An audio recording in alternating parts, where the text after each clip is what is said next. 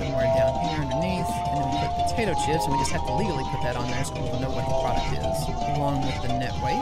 And then, of course, these are using all natural ingredients, so that'll go somewhere down here as well. And the logo for the brand is Black Pot, so we'll stick this right up here. And then we just need some fonts, so I'm going to use something a little bit elegant, organic, something like that for the Kettle Chips title. And for this, we use something a little less ornate.